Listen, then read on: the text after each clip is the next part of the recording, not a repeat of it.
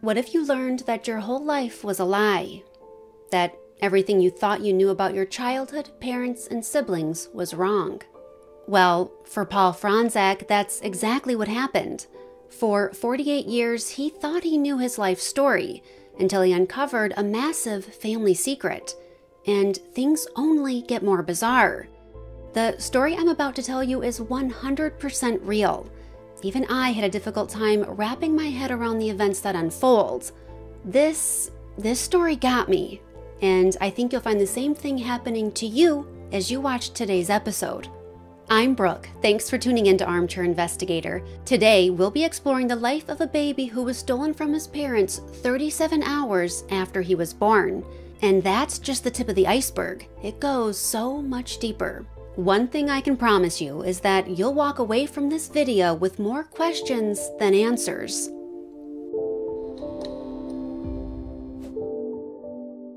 On April 26, 1964, Dora Fronczak went into labor.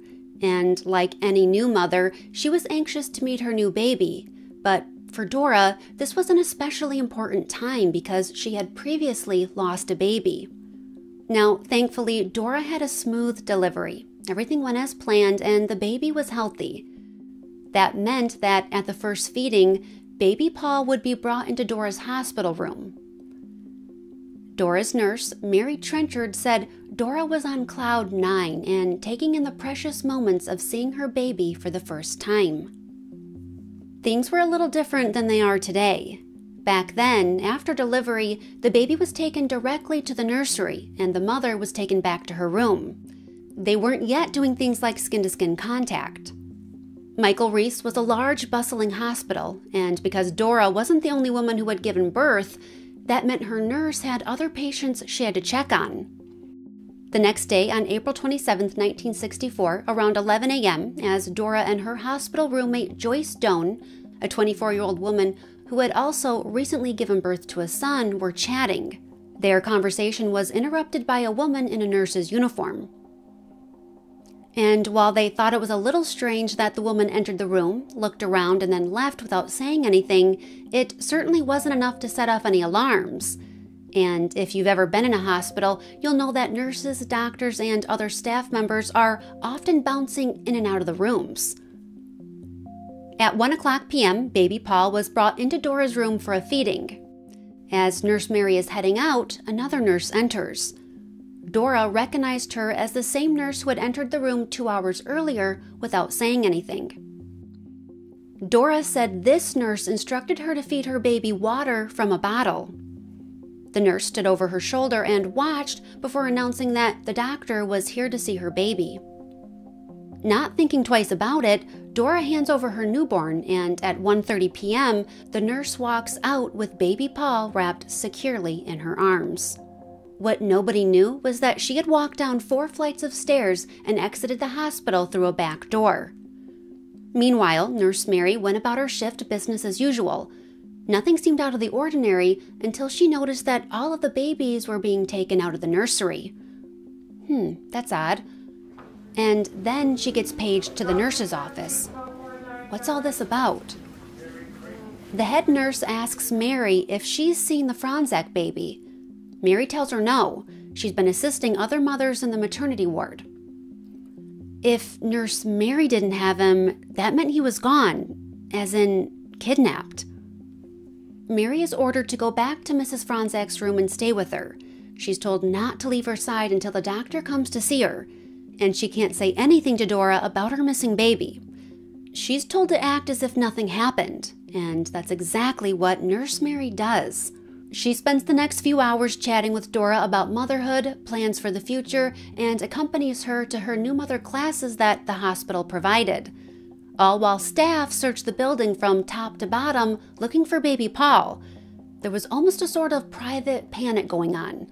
A majority of the staff knew what had happened, but the patients and mothers in the maternity ward had no idea.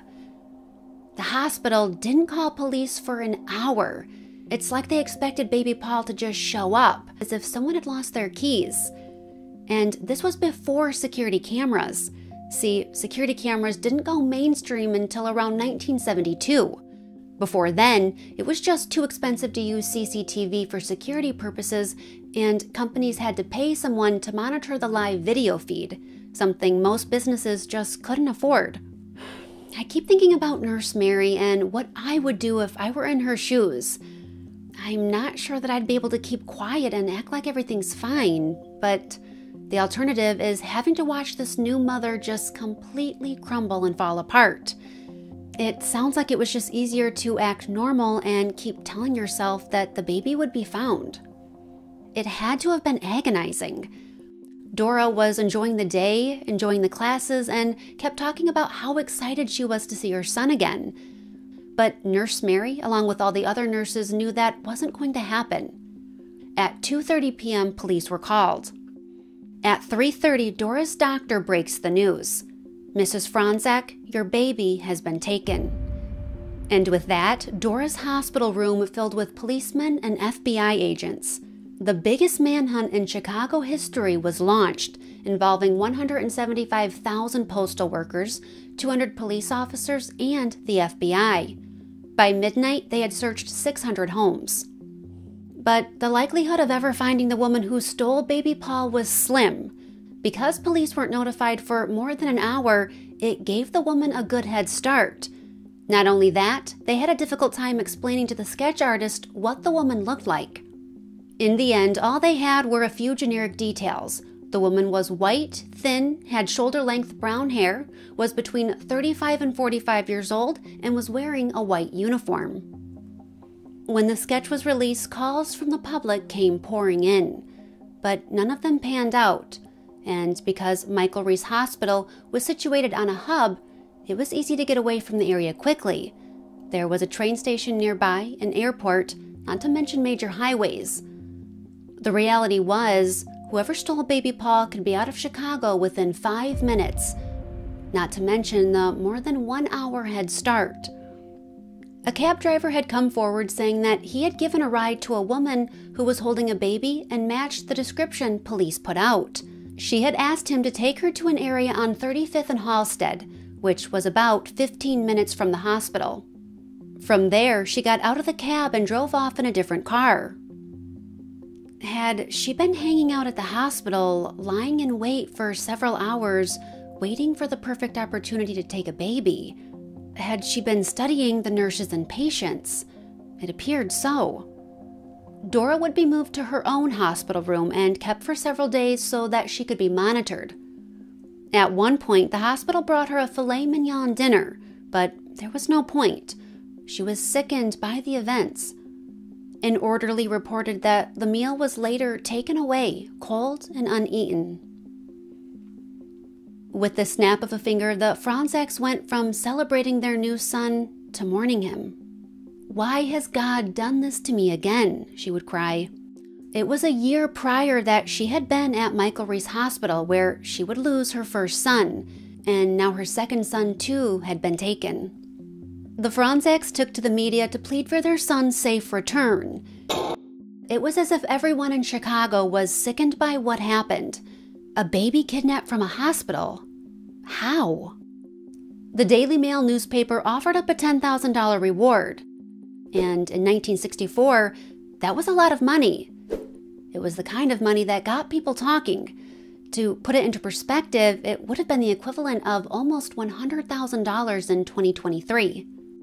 So you can imagine everyone's shock when the reward didn't and with that, the Fronczaks head back home without their baby. Despite the immense amount of pain, shock, and grief they were experiencing, Dora never gave up hope that she would see her son again. Mrs. Fronczak, are you still convinced now that someday you will see little Paul Joseph again? Yes, I'm still convinced. 15 long months would go by with no word about baby Paul. And, in a way, the Fronczaks found their new normal. But life has a way of throwing curveballs. On July 2nd, 1965, nearly 800 miles away in the bustling city of Newark, New Jersey, a toddler is found in a stroller on the sidewalk outside of a department store. Now, at first, nobody thought anything of it. Back then, it was somewhat common for parents to leave their babies in the stroller outside a store while they ran inside. So, in 1965, seeing the little boy alone in his stroller didn't cause concern. But after a while, those in the area noticed that he'd been out there for too long. Where were his parents? Concerned citizens called the police. A few things stood out to investigators right away. The boy was well-dressed, wearing a blue suit, and the stroller he was in was high-end. He did have some bruising around his left eye and a cold, but other than that, the boy seemed to be in good health overall. Surely, frantic parents would be calling the police by the end of the day. But no calls about a missing boy came in. Days turned into weeks. Police were stunned. What they thought was going to be a simple open and close case was proving to be much more difficult than they had imagined. The boy was sent to a nearby adoption home where he remained for 8 months. And because nobody knew anything about him, the state allowed the adoption home to give him a new name. They settled on Scott McKinley. And thankfully, he was well taken care of and loved. The people who ran the adoption home loved Scott so much that they were considering adopting him. He brought so much joy and love into their home. Articles ran in both the Newark and New York City newspapers with information about the abandoned boy. With Newark and New York City being such large towns, police thought that tips would come pouring in, but they didn't. With nobody coming forward to claim baby Scott, detectives in Newark reach out to detectives in Chicago about their missing baby from 1964. Could this be the same baby? Could the boy who was taken from Michael Reese Hospital be the same baby who was now abandoned in Newark? It was possible. DNA testing wasn't yet available. There were no records of Paul's blood type, and the hospital hadn't taken his fingerprints or footprints. Ultimately, it was the shape of the boy's ears that led everyone to believe that he could be the Fronczak baby. Authorities compared the shape of the boy's ears with the newborn photos of Paul and felt they were a match. If you're shaking your head in disbelief, you're not alone. Back then, it was believed that the shape of a person's ear was just as unique as a fingerprint. In 1963, the first patent for using the outer ear for identification purposes was granted. There's actually still strong arguments being made today about switching over to using the outer ear to ID a person, as fingerprints can rub off or callus over. Authorities would test over 10,000 boys that they thought could be baby Paul. The only one they couldn't positively rule out was baby Scott. In March of 1966, detectives let Dora and Chester Fronczak know they might finally have a lead on their missing son. They were stunned and over the moon with joy. Was this real? They couldn't get to New Jersey fast enough. The day the Fronczaks were scheduled to meet with little Scott was a day filled with excitement and anticipation, but it was also tense. There was a lot riding on this meeting. Parents who had been looking for their missing child, a little boy who was abandoned, the adoption family who deeply cared for him, and the FBI and law enforcement who had spent thousands of hours on the two cases. If the Fronczaks thought this little boy wasn't their son Paul, it would be back to the drawing board. When the state worker brought in Scott to meet Dora and Chester, there was silence. And then Dora yelled out, "Oh my God, that's my baby." It was like a miracle. The Fronczak family was whole again. The pause button could finally be lifted and they could start living. And that's exactly what they did for the next 48 years. In December of 1966, Judge James E. Murphy signs an adoption decree awarding custody of Scott McKinley to the Fronczaks, with Scott's name being legally changed back to Paul Joseph Fronczak. And Dora and Chester would never talk about what had happened. They just wanted to put the whole ordeal behind them.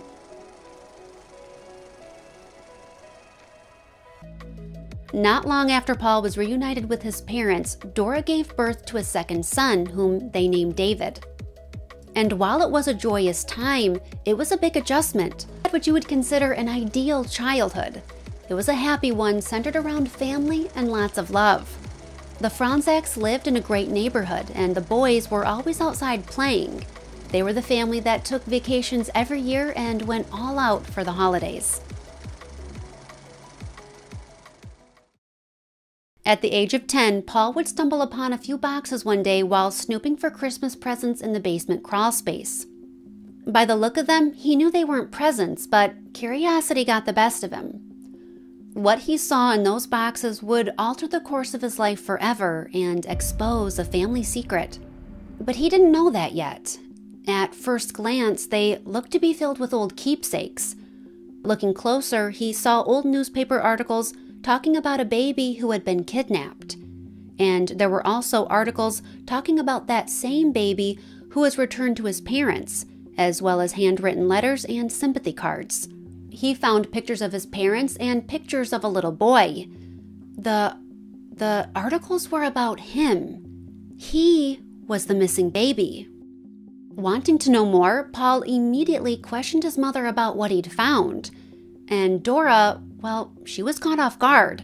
She never intended for Paul to find that information. Paul could tell she was visibly upset. All she would say was, "You were kidnapped. We found you. We love you. We'll never talk about it again." And that was that. Not only was the door to the crawl space closed, but so was that conversation. The Fronczaks remained a close-knit family, but as Paul and David entered their teen years, they naturally began to forge their own paths and explore their own interests. Paul developed a love for music and even taught himself how to play the bass guitar. He was outgoing and free-spirited, the type that was always up for an adventure. So, after graduating from high school, when he auditioned for the bass position in a band and they asked if he'd be willing to move, he jumped at the opportunity. It was bye-bye mom and dad and hello Arizona. Despite what had happened to him as a baby, he didn't experience that separation anxiety at the thought of moving 2,000 miles away from his family. None at all. In fact, he would become so absorbed in his life on the West Coast that he didn't talk to his parents for almost a year. 5 years later, the band broke up and everyone would part ways. He returned home to Chicago, but soon found himself growing restless. This is the Army, where just 2 years can really pay off. You get 2 years more confidence and 2 years more skill. And with Uncle Sam's help, you can get up to $7,400 for college, all in just 2 years. Your Army recruiter can tell you how to qualify. This is the Army, a chance to serve your country as you serve yourself. He joined the Army for a year and then moved around before finally settling in Las Vegas. Over the years, he did a lot of exploring career-wise, claiming to have had over 200 jobs. None of them seemed to fit quite right. Besides appearing in a few commercials, Paul would go on to play as a stand-in for George Clooney, Mickey Rourke, and he played a small role in the movie Rush Hour 2. Things were going really well for Paul career-wise, and he was lucky in love, too. In the spring of 2005, he met a woman named Michelle on an online dating site. After their first date, the two were inseparable. Michelle loved Paul's warm-hearted, sweet, down-to-earth nature. She noticed he didn't talk a lot about his childhood, and it took some time before he opened up to her about how he was kidnapped. It was a lot to take in, and the way Paul told it was very matter-of-fact. "I was kidnapped as a baby. I went missing for a few years. The FBI found me, and I was returned to my parents. End of story." Michelle said that it seemed like Paul was always in search of something, going from Chicago to Arizona, back to Chicago, and everywhere in between. But when they got married in 2008, it seemed to steady and ground Paul. He was at peace, fulfilled. So who do you have there, Michelle? In 2009, Paul and Michelle welcomed their daughter Emma into the world. Now Paul wasn't just responsible for himself. He had someone who needed and depended on him. When their obstetrician asked about their family's medical histories, it hit Paul that he didn't really know the answer. And sure, it was a question he had been asked plenty of times, and up until that point, he had always rattled off the same answer, but this time was different. And because it directly impacted his daughter, it made him think twice on how he should answer it. Because what if it wasn't true? What if he wasn't Paul, the child who had been found 2,000 miles away from his home. What were the odds of that actually happening? He thought back to his childhood and how his brother David seemed to have an easier relationship with their parents. Paul wondered if it was because they had doubts as to whether he was really their son. He often found himself going back to the photo taken of him, his parents, and the FBI agents who had helped find him. It always stood out to him how in the picture his dad is looking at him, almost as if he's wondering, is this really my son? I've looked at this picture over and over, and while I can understand what Paul is saying, it also could be that his dad just wasn't ready for the photo. Likewise, his dad could still be in shock. They had finally found their son after 15 long months. I'd love to hear what you think. But it wasn't just that. Dave looked exactly like Chester. Mannerisms, facial expressions, build, everything. But Paul didn't look like either of his parents. Going back to the day Dora and Chester flew to New Jersey to see if the missing baby was their son, I mentioned earlier that there was a lot on the line, and they only had the newborn photos taken of baby Paul in the hospital to go off of. It's not like they got to spend a ton of time with him. We all know how much we change looks-wise from birth to even a few weeks old. And Dora and Chester are being asked to decide if this toddler is their son that they didn't even get to spend a full day with. I imagine that pressure had to be insurmountable. And I think Dora wanted more than anything for it to be her baby. Was he the real Paul Fronczak? Paul wanted to know. A simple DNA test would provide him with the answer. And once he made up his mind, he let his parents know what he was going to do. So, one evening in 2012, Paul, Dora, and Chester all sat around the kitchen table and collected their DNA. A quick mouth swab and it was off to the lab. A few days later, though, Dora and Chester changed their minds. They didn't want to know. They asked Paul not to send it in. In their hearts, Paul was theirs. Paul wasn't doing this to hurt them. He loved his parents, he loved his upbringing, and he loved his childhood. But he wanted to know for himself. The answer would come in the form of a phone call while he was at work one day. It was from a company called Identigene. The voice on the other end asked, "Is this Paul Fronczak?" The next words out of the man's mouth would again alter the course of Paul's life forever. He said, "There's no remote possibility that you're Paul Fronczak. Chester and Dora are not your biological parents." Imagine getting a call like that while you're at work. If he's not the real Paul Fronczak, then who is he? And where is the real Paul? Paul officially knew nothing about his life. He didn't know how old he was, he didn't know his birthday, he didn't know where he was born, and he didn't know who his biological parents were. What does he do now? Where do you even begin to start searching for answers? Paul did what so many of us do when we're looking for help, and we're looking for it in a large-scale way. He turned to the media. He approached investigative journalist George Knapp, who was based in Las Vegas, to help him get his story out to the public. In the meantime, he had to break the news to Chester and Dora, the people that had raised him and loved him, the people who asked him not to go through with the DNA test. In an email to them, he wrote, "Dear Mom and Dad, first, I am your son and I always will be. You and Dad have been wonderful parents and have shaped me to the person I am today. I love you both and that will be forever." The DNA results came back and it turns out that I am not your biological son. I am not the kidnapped baby that you had stolen from your arms.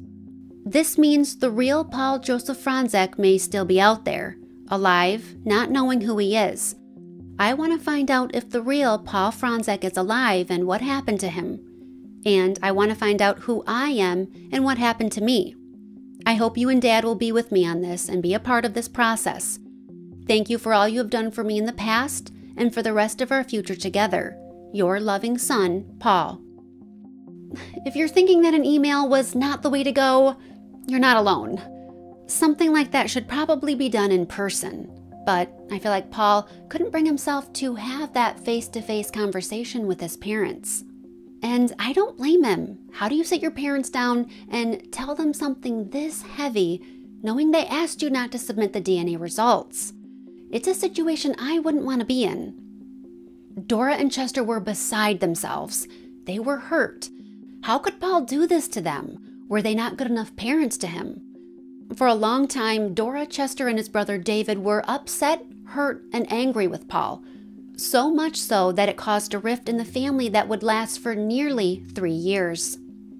Through all their pain, it was hard for any of them to see the other's side. Paul couldn't understand why they wouldn't want to get to the bottom of the real Paul's disappearance. And Dora, Chester, and David didn't understand why they weren't enough for him. Even Paul's wife, Michelle, wanted him to let this go, but he couldn't. In the end, it would be Paul's obsession with solving this case that would be the downfall of their marriage. In April of 2013, his story with George Knapp aired. The response was overwhelming. Calls came pouring in, and major news outlets wanted to hear directly from Paul. In March of 2014, he even appeared on 2020 with Barbara Walters. For Paul, this was a win. The more attention his story got, the better chance he had of finding his true identity and finding the real Paul Fronczak. Here's Barbara Walters. Good evening. Tonight, a most bizarre story. What would you do if everything you thought you knew about your life was a lie, and the real truth was more incredible than anything you could have imagined? Well, one man is telling that very story about the suspicions and the family secrets that have haunted him for the last 50 years.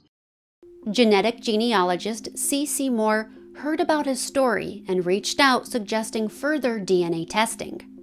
They uploaded Paul's DNA to Ancestry, 23andMe, and Family Tree.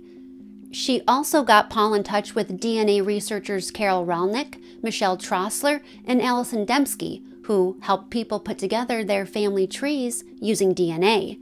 And that's exactly what they were going to help Paul do. What they didn't know was that it would take years to piece together. The first lead they found was a man named Alan Fish, who was technically Paul's second cousin. This was a great place to start because it meant they shared great-grandparents. Paul reached out to Alan, and thankfully, he was just as excited as Paul was. They agreed to meet in New York to exchange family information. You'd think from here the missing pieces would fall into place for Paul, right? Well, not exactly. You see, Alan was adopted. This meant that in order to solve Paul's family history, they had to solve Alan's too. Because Alan had been legally adopted, that meant records could be obtained listing who Alan's birth mother was, and possibly even his father. Things were looking up again, until a few days before Alan and Paul were scheduled to meet. Alan woke up not feeling well. It was enough to make him want to go to the hospital. A few hours later, he was dead. How could this happen? Paul's about to meet his first biological family member ever, and now he's gone. Now, Paul's team of DNA researchers were still able to get Alan's adoption records unsealed and find out who his biological mother was. Alan's biological mother was very young when she fell pregnant. That meant that Alan's biological father was most likely someone his mother went to school with or someone who lived nearby. Thankfully, a man by the name of Lenny Rocco appeared on Alan's genetic network. He was a boxer and doo-wop singer in the 50s who lived in the area around the time Alan was born. Lenny was 15 when he had an extremely brief encounter with Alan's mother. And even though their encounter was brief and only occurred once, she fell pregnant. But Lenny never knew that. Sadly, he wouldn't learn about the existence of his son Alan until nearly a year after Alan had passed. Even though Paul and Alan could no longer meet, it didn't mean all hope was lost because Lenny and Paul could still connect. Lenny shared about 6% of Paul's DNA, meaning one of Lenny's first cousins should be one of Paul's birth parents. Paul's team hones in on 2 of Lenny's cousins, Gilbert and Leonard. Now, Gilbert was dead and Leonard had disappeared, but they were still able to get in touch with Leonard's ex-wife, Lynn. They crossed their fingers and hoped that she'd be willing to talk to them. and she was. Lynn was able to give them critical information about Gilbert and his wife Marie. You see, they were a private couple who mainly kept to themselves. Now, the couple had 3 children, and they also had a set of twins, a boy and a girl, who, get this, were around the same age as Paul. Lynn and Leonard would pay visits to Gilbert and Marie. She said one year the twins were there and the next year they weren't. And nobody knew where they were. So now we're trying to figure out the identity of a man who believed he was Paul Fronczak for decades. We're trying to figure out where the real Paul Fronczak is and what happened to the missing twins. This is straight out of the pages of a mystery novel. The biggest revelation was about the missing twins. What can be found out about them? Gilbert's sister-in-law Lynn always remembered the twins' birthday. You see, they had been born on their older sister's birthday, and because it was such a bizarre coincidence, the local newspaper had even published an article about it. And we had their names, Jack and Jill. Was it possible that Paul was the missing twin boy? Paul's team of researchers sure thought so. In the span of one conversation taking place on June 3rd, 2015, Paul would not only learn that his real name was Jack Thomas Rosenthal, but he'd also learn that he had a twin sister. But nobody knew where she was. Talk about your whole life being turned upside down. This was information that would once again alter the course of Paul's life forever. Paul would learn that he was actually 6 months older than what he thought he was. He was born on October 27, 1963, in a hospital in Atlantic City. Besides having a twin, Paul would also learn that he had 2 older sisters and a younger brother. And while he was able to connect with his younger brother for a short time, his brother would ultimately cut off communication, saying he felt as if the whole thing was a scam. Out of his 2 older sisters, one had died, and the other was willing to communicate with Paul, but was extremely tight-lipped and guarded about what she knew. Why would Gilbert and Marie choose to keep some of their children and get rid of 2? Paul's second cousin, Toby Dresner, who would have been Gilbert's first cousin, helped fill in some of the missing pieces. She said that growing up, Gilbert was a good person. They spent many summers on the boardwalk, playing at the beach, and swimming in the ocean. But all that would change when Gilbert got a bit older. You see, in June of 1950, the United States officially entered the Korean War. Nearly 1.8 million American soldiers were called to serve. Gilbert was one of them. When he returned home from Korea, he was a different person. He had seen, heard, and was subjected to unspeakable things. Back then, they called it shell shock. Today we know it as PTSD. And while this doesn't excuse any of Gilbert's behavior or decisions, it does help shed light on who he was as an adult. Paul would also gain insight from one of their old neighbors who lived next door to the family in Atlantic City, a woman named Susan. Susan had been 14 or 15 years old when Marie asked her to babysit for them one evening. When Susan showed up, Marie gave her the rundown. She told Susan that the 2 little girls could eat anything they wanted and wherever they chose to sleep for the night would be fine. Marie also told her that she wouldn't need to bother with the twins upstairs. Twins? What twins?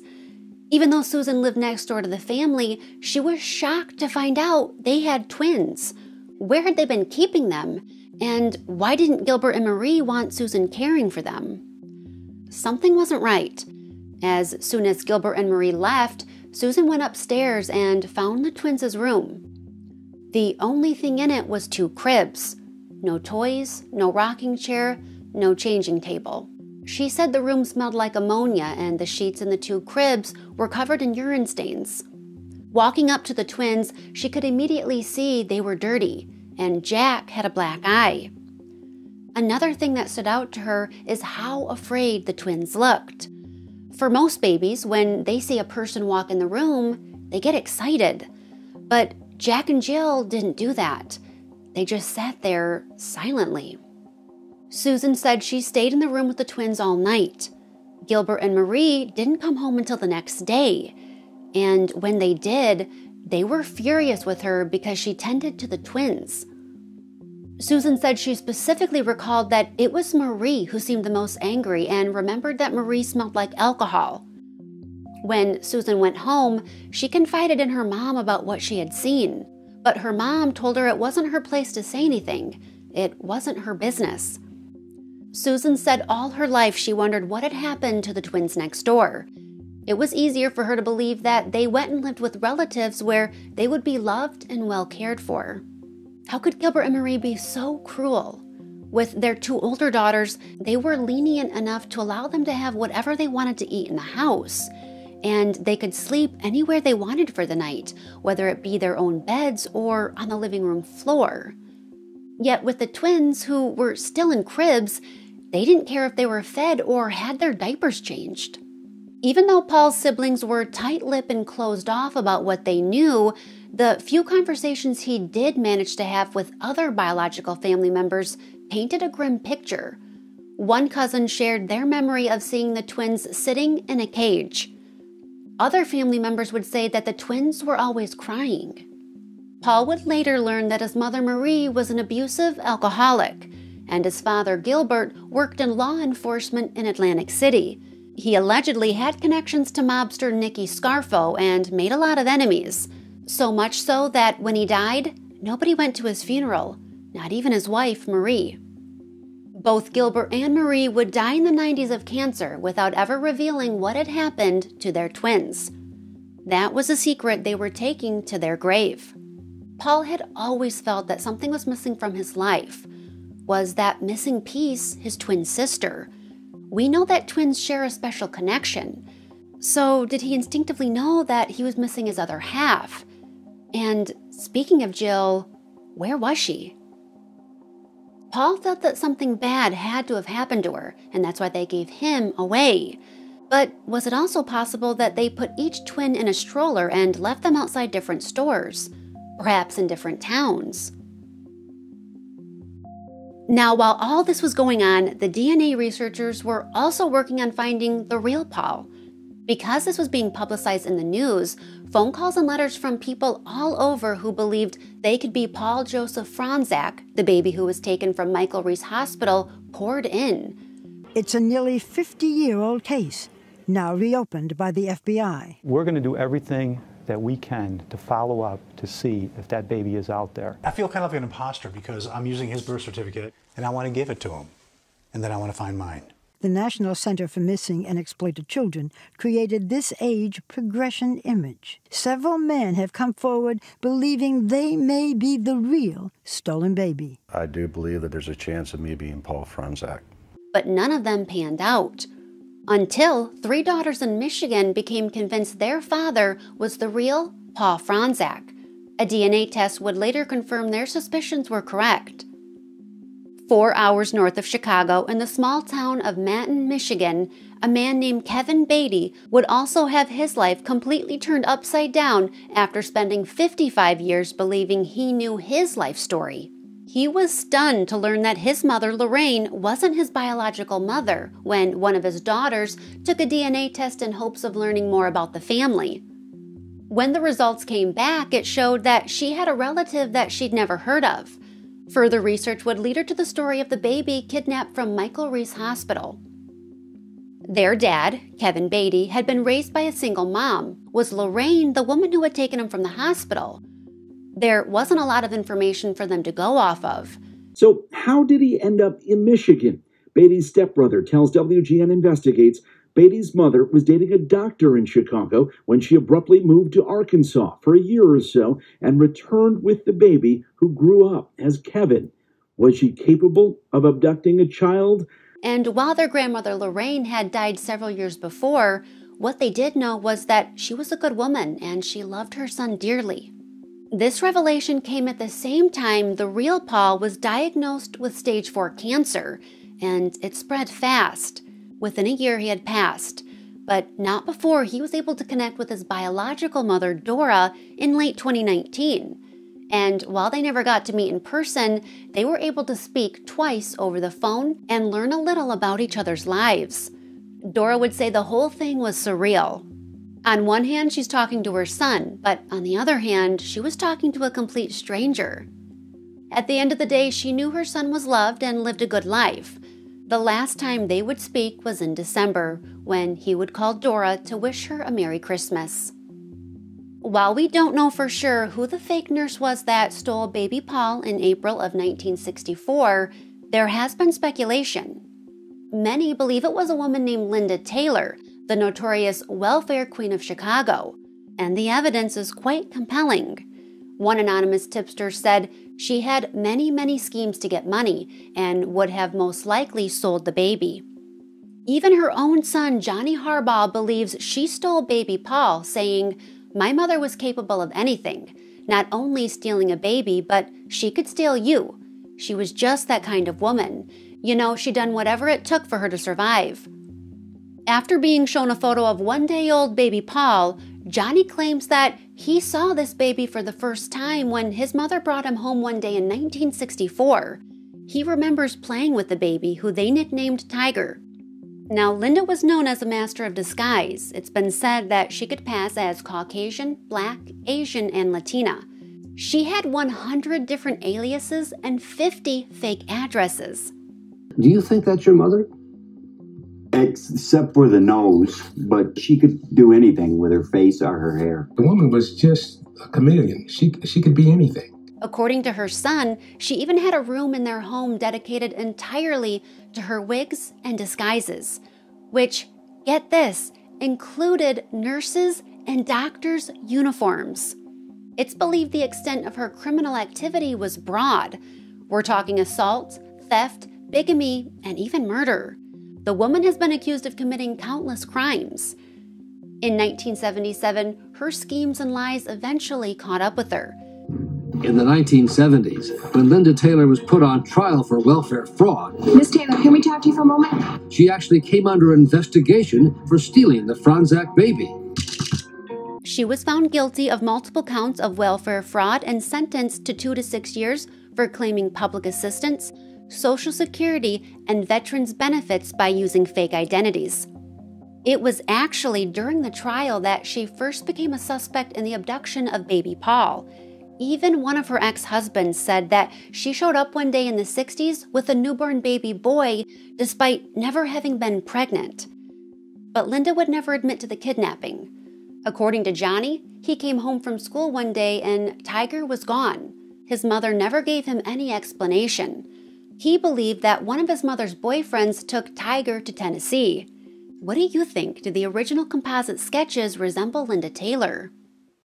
I want to share with you what Dora would say to Paul years later when she was able to open up more. When her and Chester were in New Jersey and waiting to meet the little boy that had been found outside the department store, she said they had a decision to make. There was a child in front of them. I thought it was really beautiful and captures where her and her husband's hearts were back then. Paul continues to search for his missing twin, Jill. Before the pandemic, his search for her took him and his team to a home in New Jersey that once belonged to his grandmother. While there, they found a number of potential grave sites and were able to exhume some of the remains. However, analysis of the bones determined them to be animal, which is technically good news. Jill could still be out there, and Paul isn't going to stop looking for her anytime soon. He said, "I can't give up because eventually someone who knows something is going to talk." He has filed a missing persons case with New Jersey's police and has even had mock-ups and age progression photos of his sister created. If you have any information about the disappearance of Jill Rosenthal or recognize the woman in these photos, contact the National Center for Missing and Exploited Children at 1-800-THE-LOST. If you enjoyed today's video, give it a thumbs up, and hey, while you're at it, consider subscribing to the channel so you don't miss out on the next investigation. And I'm off to check my birth certificate.